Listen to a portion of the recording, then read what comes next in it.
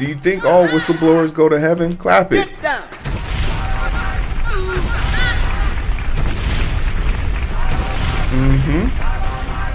It's a valid question. We know if you work for Boeing and you're a whistleblower, you're not going to be blowing any whistles for very long. Hey, yo, Moan. Hey, what's going on, everybody? My name is Hero. This is Coding with Strangers, and I want to talk about something. We're not singing anything. We're getting serious here, okay? Now, I've been doing a lot more content about AI, and the AI doomer in me probably felt some regret because I was like, no, Hero, AI does have the capacity to be good. So let's make sure we're talking about it in a responsible, healthy way. Let's make sure that we're giving it grace, you know? But the more I think about it, when has corporate greed ever done the right thing? We have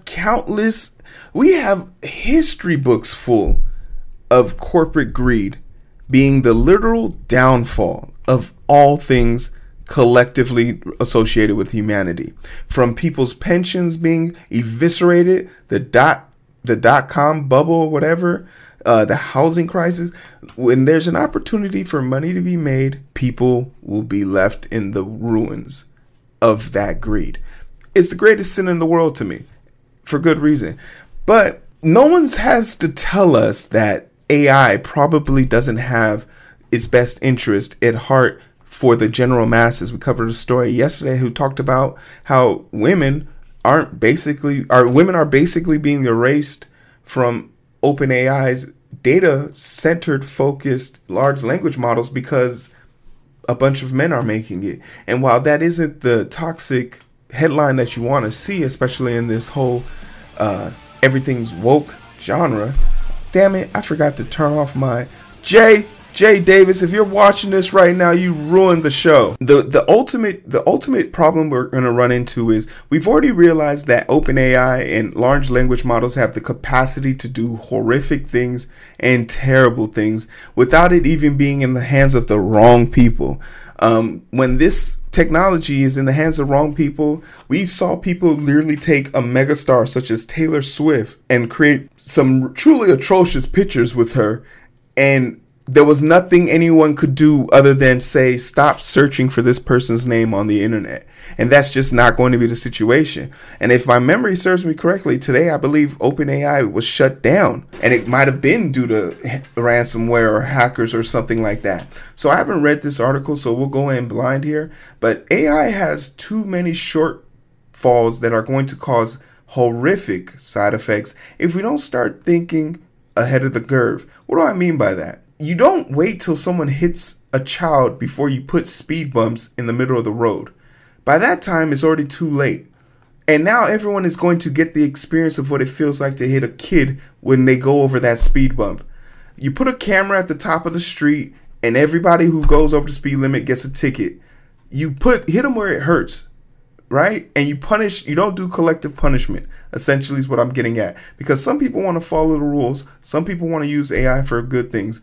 There's a group of people out there who want to do bad things with AI, and we need to start safeguarding it so it doesn't affect normal people. Former OpenAI employees say whistleblower protection on AI safety is not enough. 13 former OpenAI employees said in an open letter that AI companies have retaliated against people who speak out around safety concerns. Oh shit. Hey, if anything happens to me, I'm happy, I'm safe, and I love my strangers.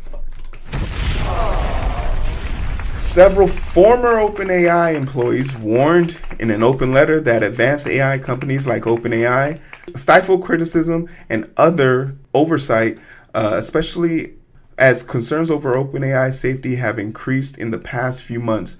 The open letter, signed by 13 former OpenAI employees, 6 of whom choose to remain anonymous, endorsed by Godfather of AI, Geoffrey Hinton, says in the absence of any effective government oversight, AI companies should commit to open criticism principle. These principles include avoiding the creation and enforcement of non-disparagement clauses, facilitating a verifiable anonymous process to report issues, allowing current and former employees to raise concerns to the public, and not retaliating against whistleblowers.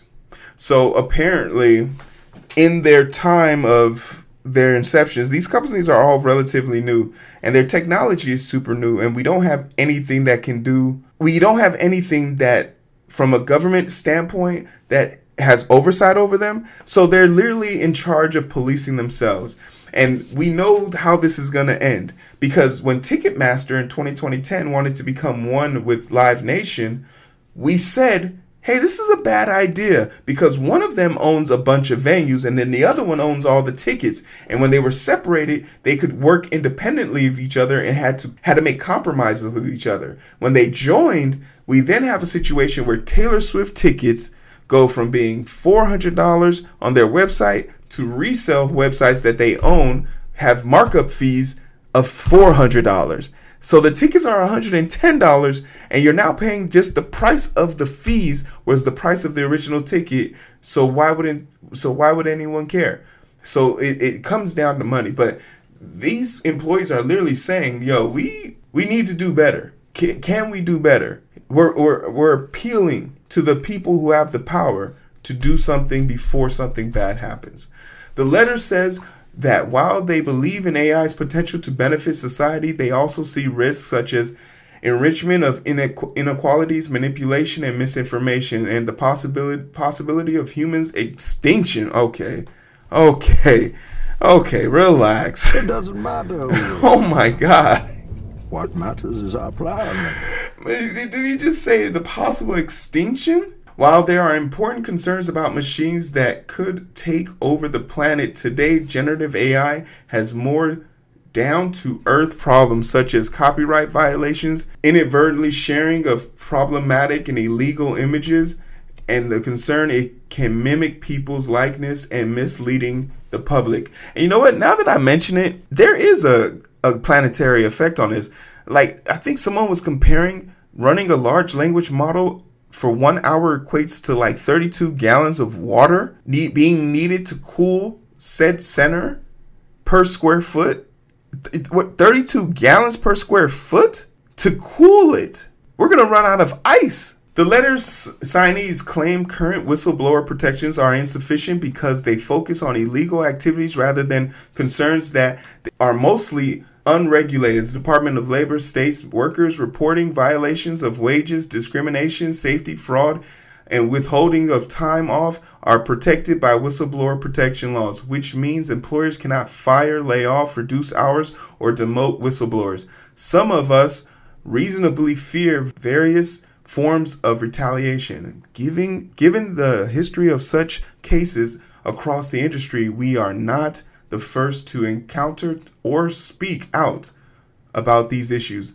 The letter reads, AI companies, particularly OpenAI, have been criticized for inadequate safety oversight. Google has defended its use of AI overview in search even after people claimed it was giving people dangerous though hilarious results. Microsoft was also under fire for its Copilot design, which was generating sexualized images of women in violent tableaus. What's a tableaus? I'm assuming it's like a page or something. Recently, several OpenAI researchers resigned after the company disbanded its super alignment team, which focused on addressing AI's long-term risk, and the departure of co-founder Alex Sutraka, who had been championing safety in that company. One former researcher, Jan Lequi, said that safety culture and processes have taken a backseat to shiny products at OpenAI. OpenAI doesn't have a new safety team, one that is led by CEO Sam Altman. So damn, OpenAI does have a new safety team and it's literally being led by Sam Altman. Okay, so damn, man, this is a conundrum, I've said this before and I'll say it again. There's only two things that bring about movement. Three things: pain, regret, and billionaires losing money. And once enough billionaires lose money, we'll see movement and progress in this. That's the only way something is going to happen. That's unfortunate, but that's the world we currently live in right now. And I don't want to say that. Actually, I don't have a choice, because yesterday we did a story about how there's not enough diversity, and that's causing the AI machine to become very male oriented. And now we're hearing a story about how the CEO of a company is the leader of the safety department. And for all intents and purposes, I don't know if Sam Altman has taken any ethical courses from the ethical stance of governance, the ethical stance of humanities, from a humanity aspect. And we already know he doesn't take an ethics in legal copyright, because he's about to be sued by Scarlett Johansson. Black Widow gonna bite his ass. So we know that there's an inherent problem, and our government is stalling. They did make sure that they put in a reformant in the bill of the last cycle to make sure that AI generated objects cannot be used by any political party or any political party association. So they've already made sure that they can't be affected by this. It's strange that they haven't figured out a way to protect us. Because if you wanted to take a practical approach to this, it will require you to remove limitations from there. But the fact that I heard OpenAI got shut down today, and a few other chatbot AI models were shut down today because everyone left ChatGPT or couldn't gain access to it, and they flooded those other markets, it's just proof that this system isn't a well-tuned things. And the nightmare situation is OpenAI has a breach on par with them losing access to their libraries or getting breached or hacked, and the information that they've been gathering on us illegally now goes to these other people, because we don't know what they have in their large language model. We don't know how much data they've stored on us. For them to have the audacity to say that they have run out of data to ingest on the internet implies that they know everything they need to know about you. They want to know more shit. They want to know what else is out there. So the thing that's going to probably have to happen is something traumatic. We hate to say that, but history proves it out. You want to see change? Burn it down to the ground, and then you can build it up from scratch. So yeah, clap it. Bang, bang. I'm interested. What do you guys think? What are we going to have to sacrifice in order for us to get some humanity back in this fight, huh? Like, share, subscribe. Let us know.